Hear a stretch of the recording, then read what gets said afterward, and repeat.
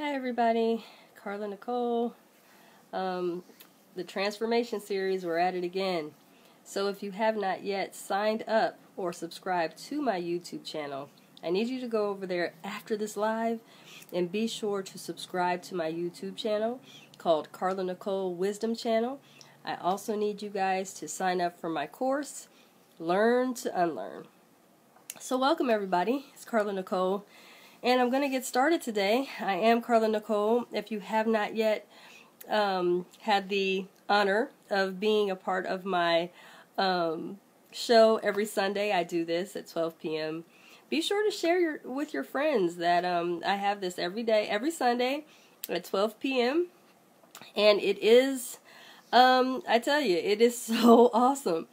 I'm having so much great feedback from everybody just taking 30 minutes of their time every Sunday and hanging with me and allowing me to just impart in them some very, very interesting and intricate information that they can use that can help them with their life. Hey, Paul. Hey, Carolyn. Glad to see you both are here. And so I want to talk about patterns today, okay? I think a lot of times in life, hey, Mario.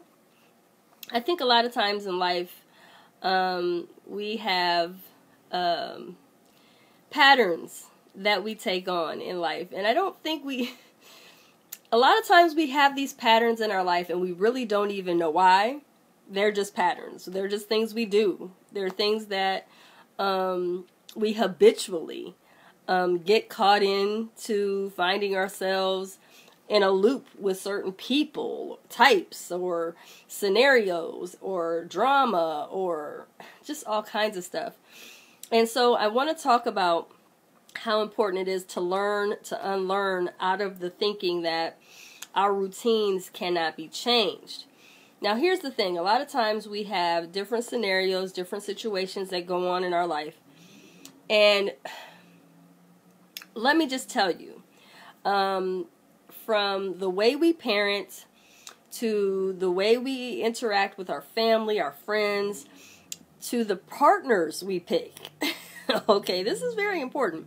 To the partners we picked, even the friends we have.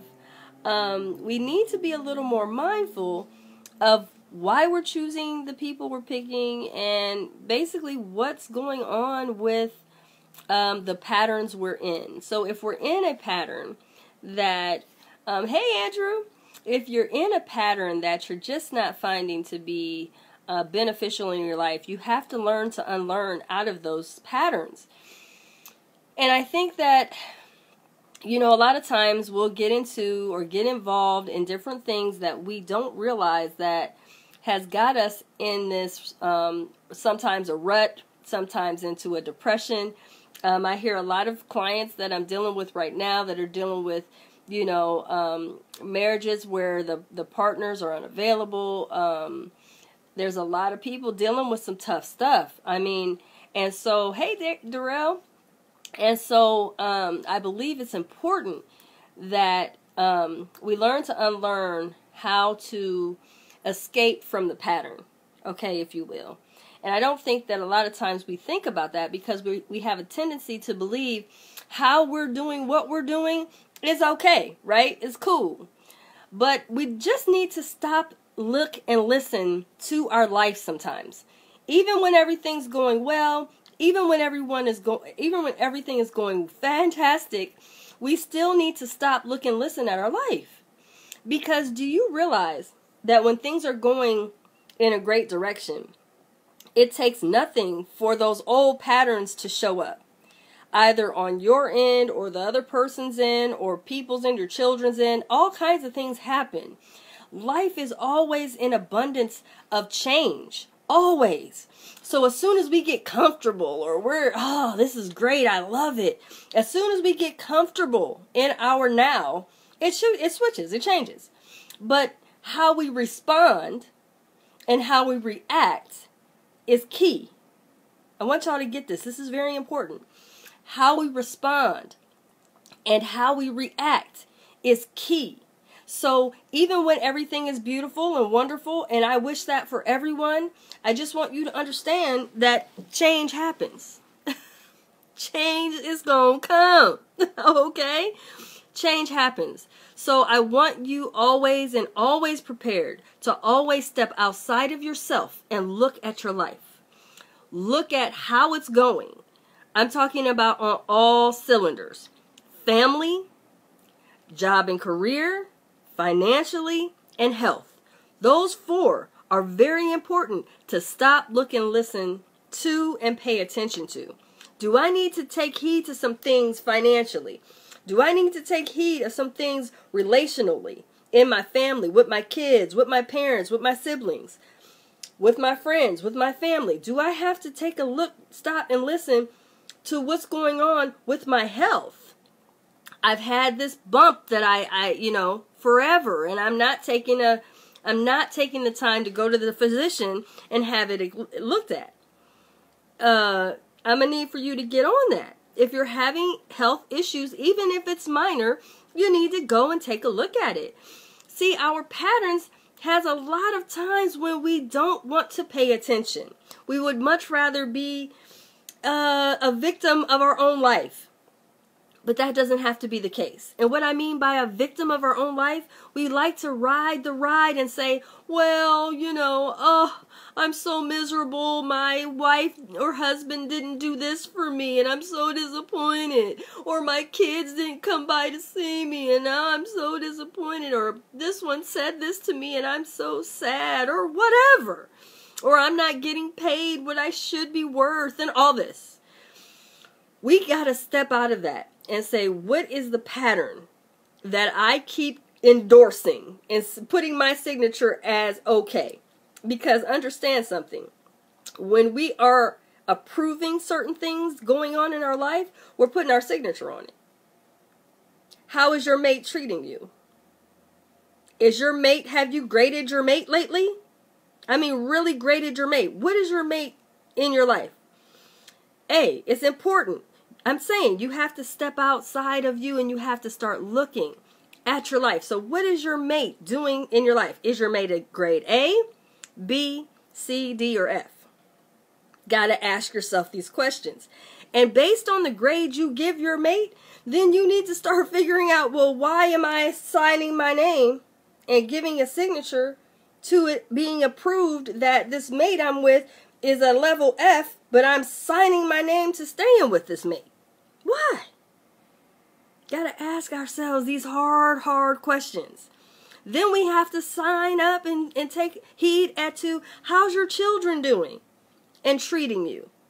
I see a lot of parents being mistreated by their kids, and it's like, okay, your children are not treating you well. Your children are taking advantage. Your children are coming over and expecting you to do this and do that for them. Okay, but that's out of order. That's out of order. We need to step back and start to analyze what our life is. And like I said, even if you're snug and comfortable, and I have a beautiful life and I love it, even if you're snug and comfortable, everything's going well, hey, that's wonderful. But change gonna come. Remember, I told you that earlier. So now what? What do we do? How do we handle the change? How do we handle the pattern of how we react to the change? Because see, change is inevitable, honey. I'm changing. The grades coming regardless if I want it to come or not. So the change is coming regardless. What do we need to do to make and rectify the changes? And see, learning to unlearn is so important, because a lot of times we don't realize that the way we react to things, the way we react to somebody saying something and doing something and having this going on, how we react is key to how it's going to affect our life. Period, point blank. So with that said, see, get this. This is very important. How we react to certain things is very important. But what we can do to change is our way to which we respond. Okay, so what does that mean? I'm going to give it to you. I'm going to give you one of my patterns that I love bringing up about, because, I don't mind talking about me, because at this point, being a wisdom coach, I have to be honest about my own personal journey. Yes, I have my own personal journey. Yes, I've made my mistakes. Yes, I have had patterns, let me tell you. Patterns over life that I would say from early 20s on to now, I had to start restructuring some things, making some changes. And so we'll just say partner choices I can use as an example. What did I change? Well, first of all, I had to learn to unlearn why I was attracted to certain types of partners. Now, that's not easy to do, but I had to stop, look, and listen and be like, why am I attracted to someone versus not attracted to someone else? Now, the people that I'm attracted to, good guys, had their head on straight, but sometimes they were just unavailable to be in a relationship. They were unavailable. They just didn't have the time, or they didn't have the need or want to be in one. And that's fine. So I had to start to say, why do I keep signing my name? Not on all of them. I wasn't married to all of them, but I kept giving my signature and giving the okay. That is fine for you to be unavailable and me to be accepting of it. So what is that pattern that I have to change? I had to get serious with myself. So what I decided to do is this is very important. I decided to say to myself, if someone really is unavailable to be in a relationship with you, why do you continue on being in a relationship with them? That doesn't make any sense. But I'm still, because I'm so obsessed with wanting to be in a relationship, I had to be in a relationship whether he was in a relationship with me or not. That's a pattern. How did I break it? I had to start to reconfigure some things. First of all, being a woman that has no problem with saying what I want and what I need in a relationship, it works to my advantage sometimes, and sometimes it doesn't. So I'm like, look, this is who I am as a woman. This is what I want. Are you able to do this? Do you want to do this? And see, a lot of times, it's wonderful. Women are out here, oh, I want to be engaged. I want a man to ask me to marry me and all that. That's wonderful. But at the end of the day, I'm like, well, to me, I think that, a proposal should be on both sides. Because a man can ask you all day and you can say yes, but is that really what you want to do? Or are you just saying yes because he wants to? That's just my opinion. But anyway, besides all that, I just want to tell you that I had to change and alter some things to basically get out of continuing on with a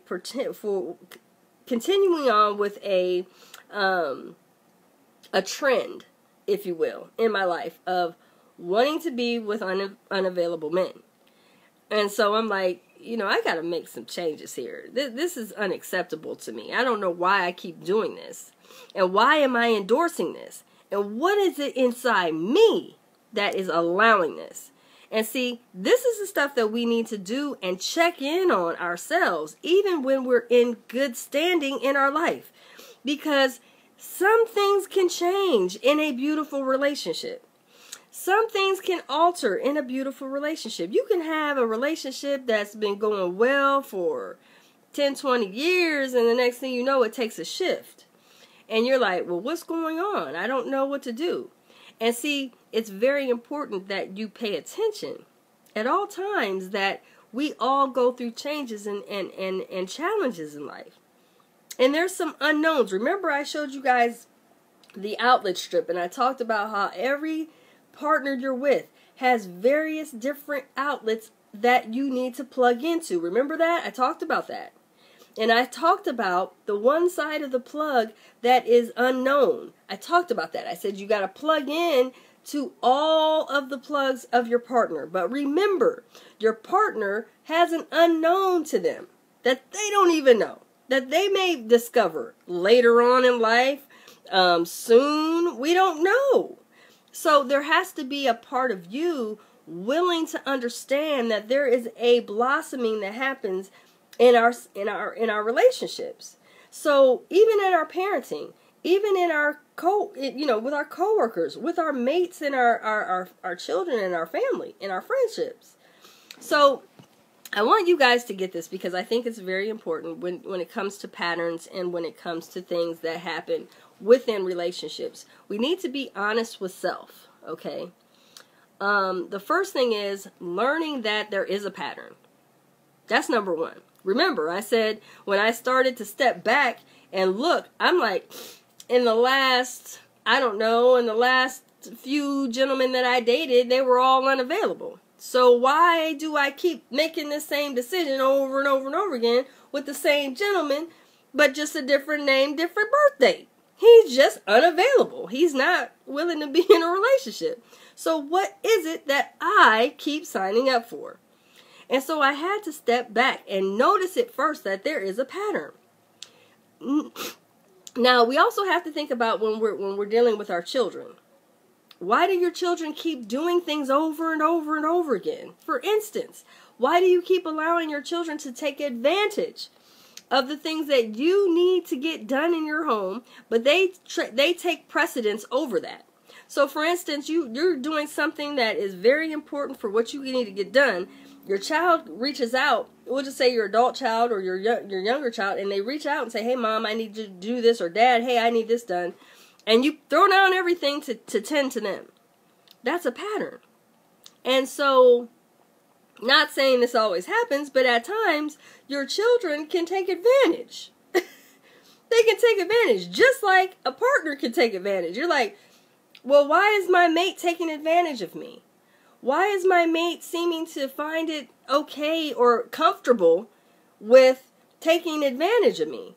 Well, because at the time, with the way we respond and the way we accept certain behaviors in our relationships, in our friendships, in our parenting, we tend to say okay to certain things.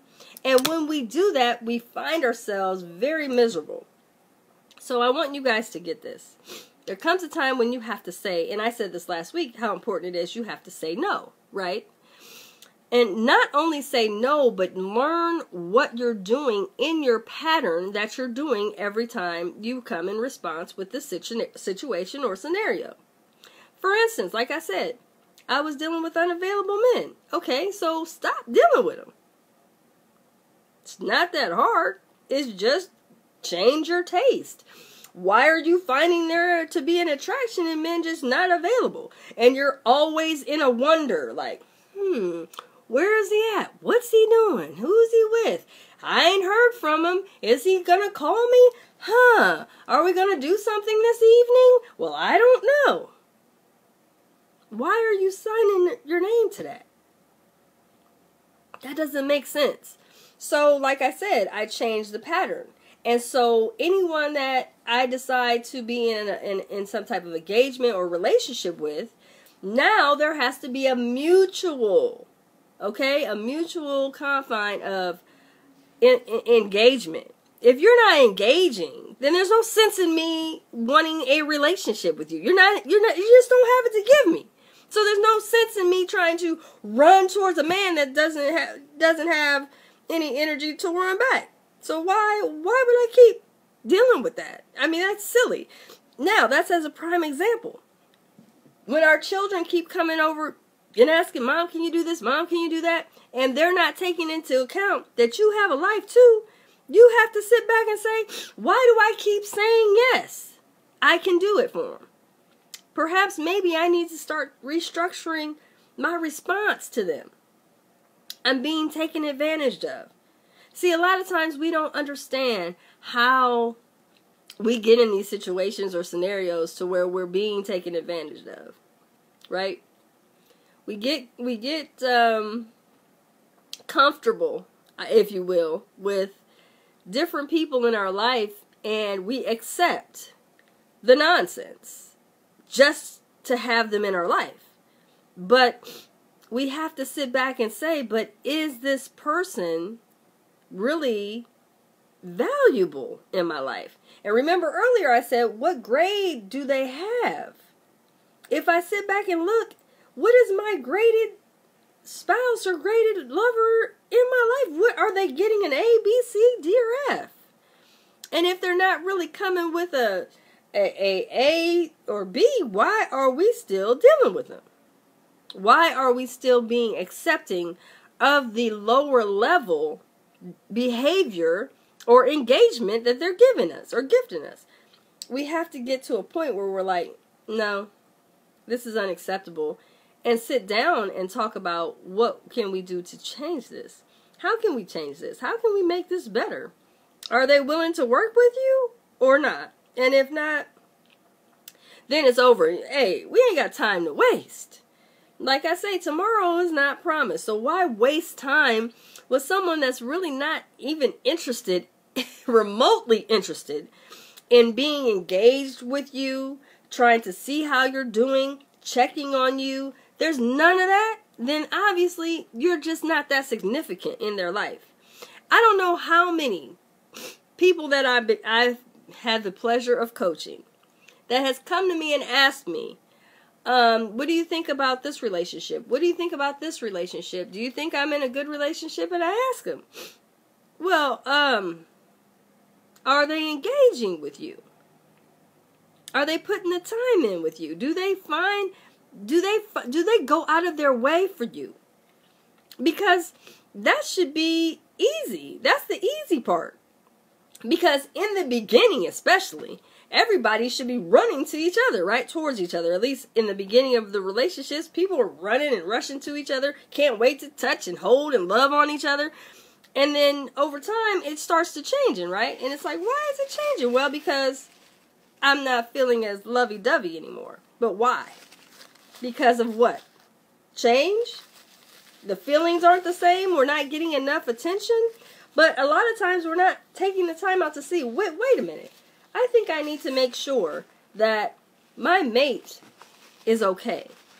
And if this person is, from a scale of 1 to 10, 1 being someone that you really have no, engagement with, and 10 being someone you really have a lot of engagement with, if this person, you're claiming to have a 10 in a level of engagement, and you're not hearing from them, you're not talking to them, you're not getting any, conversation or checkups on you or welfare checks, they're not coming by to see you, then it's just not there. You know what I'm saying? It's just not there. And it's just to the point where you have to sit back and say, you know what? You're just not that into me. And that's fine. But I'm at a point now that I would rather have someone a little more engaged, a little more involved with wanting to spend some time with me. It's not where I have to pull teeth to get it to happen either. It just happens because it's a mutual thing. So, it's very important that we're clear about what it is we desire and want in relationships. But a lot of times we don't know. And a lot of times we're not stepping out to evaluate, well, wait a minute, is this relationship really good? Or it's really not? Is this relationship to the degree I believe it should be in, or it's really not? And then, like I said, we have to look at our patterns. Why are we signing and endorsing things that are not really okay in the relationship? Just to say you have one? Why are you allowing people to take advantage of you when you just don't have it to give them? And they're taking advantage because they know you will say yes. Not okay. I want people to begin to get their power back. You're not empowered when you're finding yourself in between a rock and a hard place and you can't find yourself any type of real peace. You're finding yourself in a rut because you keep dealing with people that are unavailable to be involved with you or engaged with you. That's unacceptable. And the thing about patterns that has a lot of people conflicted and really just frustrated is because they're not learning to unlearn how to get out of the rut they're in. Because the pattern you're in can be changed. You just have to be the one to change it. It's really that simple. Learn to unlearn. If you continue to teach someone a certain way to treat you, they will continue to treat you that way. It's just what it is. We teach people how to treat us. And that's something that's a common saying. You hear it all the time. Oh, yeah, we teach people how to treat us. But no, it's really facts. We teach people, look, treat me this way and we're good. Treat me this way and we're disassociated. So as long as we're clear, the relationship will flow accordingly. And so when we have that understanding, it's not like, oh my God, I thought that I was going to have someone not really involved. I thought that I was going to have somebody just take on whatever because of whatever reason. It's like, no, actually, we need to tell people how we want to be treated. And even if you're in a great relationship or in a great parenting arrangement or you're great with your siblings, all of that's fine and well, but things change. And like I said, we have to learn to unlearn some things. It's just vital. All right? I hope it helps somebody today. Like I said, every Sunday I do this, 12 o'clock p.m. This is my part of my ministry. And also, if you have not yet signed up for the Learn to Unlearn course, you are missing out. I'm telling you, this course is powerful. It helps you to learn to unlearn some things, and then it also increases your advantage in your life. It's not hard to unlearn. It's just sticking to the desire to want to unlearn some things and then getting into a new routine, finding a newfound, oh, okay, I can do this, and being proud of your new decision and sticking to it. It's just that easy. I'm going to put the link here so you know how to get to the course. It's $97, and that course will help you so much with healing your life, gaining wisdom, learning how to be more discerning, all of those factors that you need in order to breed a newfound you, breed a newfound life. Man, it's just that simple, and it's on your time. So it's when you get done with your course and decide to say, hey, I'm going to do this for me. When are you ready? I ask all my clients, when are you ready? You ready to do this? You ready to make some changes? Are you ready to change your patterns? If you are, call me. 844-5-WISDOM. Call me, extension 0, and I can help you to do that. I'm out of here, everybody. I hope you guys all have a wonderful, blessed Sunday, and make sure you sign up for being a subscriber to my YouTube channel, Carla Nicole Wisdom Channel. I'm out of here. It's Carla Nicole. I'm signing off. Best kept. Have a great day. Bye.